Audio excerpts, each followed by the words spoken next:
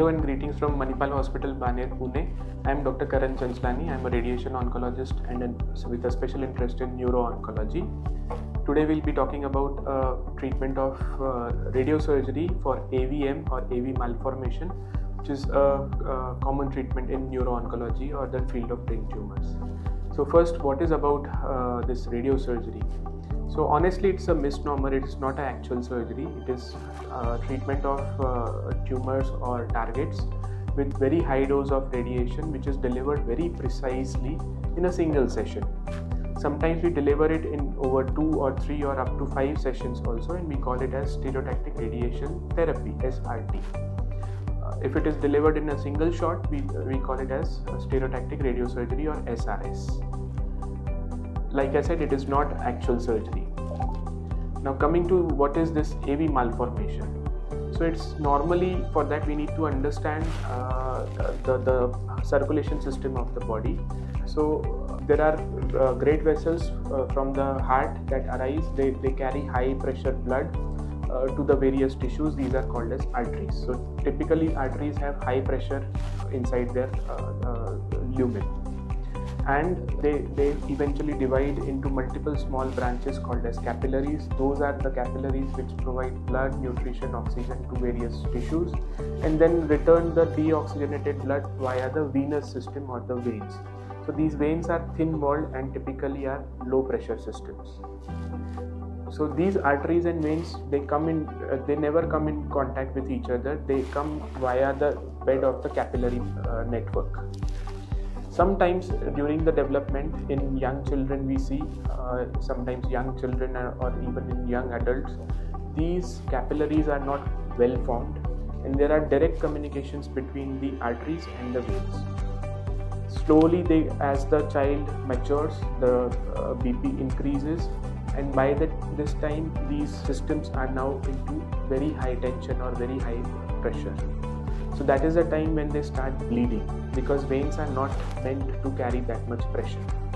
Also, mind you, these communications are not fruitful to the body. They do not supply any nutrients or oxygen to the tissues.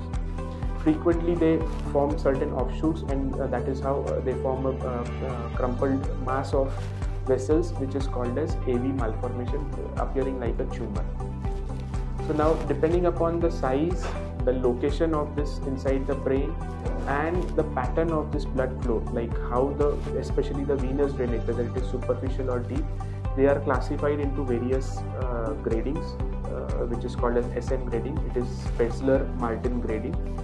There are certain modifications or additions to this grading, but grossly, grade 1 and 2 can be tackled with a single modality, and grade 3 onwards are the ones that are actually deep-seated and large and may require multimodality treatment. So radiosurgery can be used to focus high-dose radiation towards these malformations, leading to obliteration of these vessels by damaging them. Like I said, they do not contain any normal tissues or even brain inside it, and they are not of any functional value to the body. So we can safely obliterate them with high dose of radiation and expect that this bleeding risk decreases. So coming to the case now, we recently had this young boy, almost 21 years of age, and he was self-employed with a mechanical job, and he was doing well until in 2022, when he actually developed headache followed by weakness of the right upper limb and lower limb. So what had happened is actually inside the body, his AV malformation had actually bled. So that blood was irritating the surrounding neurons and affecting his motility. So he was worked up at a reputed center and treated and diagnosed as AV malformation. And since it was very deep-seated, it was not amenable for a neurosurgical option. Embolization was tried, but since the lesion could not obliterate fully, they were referred for radiosurgery, which was done at another reputed center in 2022. And as time passed by, his weakness and all improved also, and cut short to 2025, he again developed similar symptoms. Now, since the family was well aware of the previous episode and the findings. So they immediately approached our neurosurgical team, and they could investigate and fathom that the previous lesion had again recanalized. So sometimes what happens, these blood vessels are not obliterated fully, and in the process they again fill up. It takes around 3 to 5 years, and they almost become like previous size. So here the challenge was that he had already received one embolization, one course of radiosurgery at an outside center, and this tumor was very deep seated, close to the optic pathways or the vision pathways that we call. So it was close to the optic radiations on the left side, and it was very close to the internal capsule, which is a collection of white matter fibers coming from various parts of the brain, and they supply eventually to the hands and the nerves, so major nerves to the hands and the legs or the entire body. So this internal capsule was also very close by, which is why he had those symptoms of, whenever he was bleeding, he had symptoms of paralysis of the right side, and all this lesion was located on the left. So we could see angiography that was done at an outside center, and it was showing that the recanalization was predominantly from the antero-inferior part, which was close to these critical structures, the internal capsule and the optic pathways. And we could understand that although despite of the previous radiosurgery treatment, these areas were probably underdosed, and that is how it had again started refilling from that. So what we did was we actually acquired a proper MRI with top sequences, 3D sequences, and did MR angiography at our institute.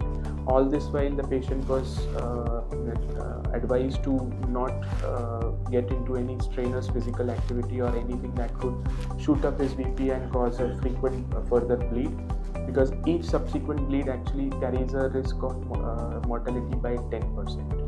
So, and the risk of bleed increases with every year. So we had to treat it. This time again neurosurgical option was evaluated and called not amenable, like very high risk of causing damages to these internal capsule, and embolization was again not considered as a option because the size was almost 3 centimeters. So as a standalone option, embolization was not sufficient enough to obliterate it fully, and we could also delineate one structure, as we'll see on the planning, where from where the recanalization had happened.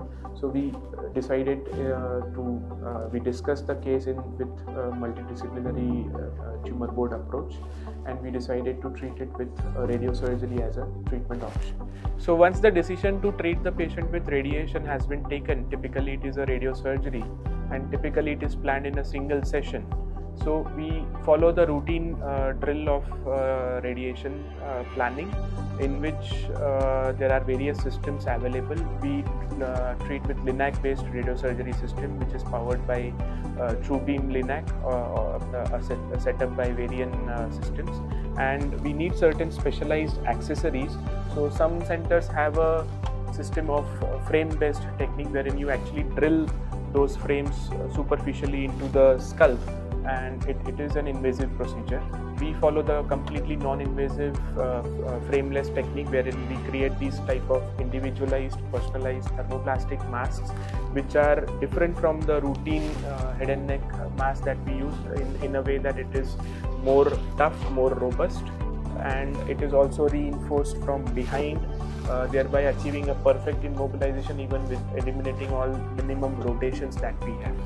So once that immobilization device is created for the patient, it is then a scan is taken, a planning CT scan is taken like this scan, with contrast of the desired region of the entire cranium, so to say, and you try to preliminarily you can figure out where the lesion is. So over here, as I'm pointing, this sort of is the excessive contrast enhancing lesion that we are seeing here, and this is the lesion, but it is very difficult to delineate precisely on the CT scan. So which is why you also need to acquire dedicated planning MRI images, preferably in the same position, preferably with the same immobilization devices that we saw now, and try to fuse it in our system. Ideally, the angiography system should also be taken in the same position and try to fuse it. Over in our case, this digital subtraction angiography DSA was done at an outside center and was not repeated for planning purposes due to financial reasons. But we could get a fantastic fine MRI resolution, and most importantly, MR angiography sequences. A 3D sequence equal matrix is important. That has very thin slices and ideally a zero gap, so it is very tedious to acquire these type of MR images also, and the patient needs to be immobilized, as I said, in the same position, preferably with the same device. And an important sequence over here is a time of flight sequence, top sequence as we call it. So over here we acquired this top sequence of MRI, and we try to delineate the normal structures like the optic structures, optic chiasmas and brainstem structures. And over here, this was the lesion that was better visualized on this MRI, and all this increased contrast entanglement of vessels that we can see were delineated. We tried to spend a little time, so I sat with the neurosurgeons also, and we tried to get the previous plans also of the previous treatment, and we realized what was the reason of this failure. So as you can see, it's a fairly long lesion craniocaudally. So this is the craniocaudal extent, and it was almost like 3.2 centimeter long, but it is very not so broad on the axial images and even on the coronal images. So what had happened was this lower extent of the lesion was very close to the optic pathway. So this is the optic chiasma that I have delineated, and we could actually see nice feeder to this nidus coming around from this region, and this feeder was again going towards the insular cortex, so which is again a critical area. So we had two critical areas very close to the lesion, and we had to be very careful while delineating this nidus. So I tried to delineate this feeding vessel as close to the nidus as possible while still preserving a branch that was supplying to the insular cortex, as well as trying to delineate clearly the optic pathways. So this was probably underdosed in the previous plan, and which is how this lesion was not fully obliterated, so to say, with the previous plan, and that is how subsequently the patient had recanalization or refilling of the lesion after 3 years. So we could identify that cause, and that is how we could ensure that all this is now adequately covered in our targets. These planning MRI images were actually now fused with the CT scan. So this is a fusion scan where this is the CT part of it and this is the MR part of it, and we can actually realize on the CT, we can see the previous embolizations also. Those glue thing are picked up on the CT. They are a little difficult to pick up on the top sequences of MRI, but we can see some hypo-intense thing on the posterior side. So this part of the lesion was well obliterated, so to say, from the previous treatments, but this part was the one from the antero-inferior part which was actually refilling or recanalizing the thing. And we tried to plan it with multiple arcs, so it was like a hyper arc treatment wherein we use multiple non-coplanar arcs from various planes, not just a single plane, and thereby we try to create a highly conformal dose distribution around the lesion. We didn't take any PTV margin specifically because it is said that we try to avoid as much of normal brain irradiation as possible, especially in this young patient. And this was the final plan wherein we could actually, so this was the arrangement of the thing wherein multiple planes were chosen to target a single lesion, and all this was highly modulated radiation that we had given. While execution of the treatment also we acquired a scan again, tried to fuse it with the planning scan and ensured that it is coming to the same position, and this is the final thing that we could deliver. So the dose was at least it was 21 gray at the periphery. The core dose was actually much higher, it was more than 24 gray also, but this was the minimum dose that the entire volume was covered with, and we ensured that whatever we had delineated, the areas leading to failure from the previous treatment, those volumes are adequately covered. And while still our optic pathways, including not just the optic chiasma and optic tract, but also the optic radiations going to inside, as well as the internal capsule area close by to this target. So all those regions were spared, and that is how we could deliver a highly conformal plan, as we can see over here, that is coming up in the blue color. So this was the successful treatment that we could ensure in this patient with the help of modern technology, including hyper-arc treatments, volumetric arc, VMAT planning, rapid arc, or VMAT as we call it, multiple non-coplanar systems, a robust optimization, and then image guidance during treatment. The patient tolerated the treatment very well, excellently. It has been almost 3 months now. The effect of radiation, as I said, it takes a little time to come, so the obliteration is checked only after 6 months. Similarly, the risk of bleeding also decreases with time. This is the only caveat of treating these cases with radiosurgery, wherein we do not obliterate the lesion or remove the lesion immediately, and the risk of bleeding also decreases over next few months rather than instantly. So this is the only caveat that we have with radiosurgery. Otherwise, for all these deep-sighted tumors, the risk of actual surgery is far higher as compared to radiosurgeries. Thank you.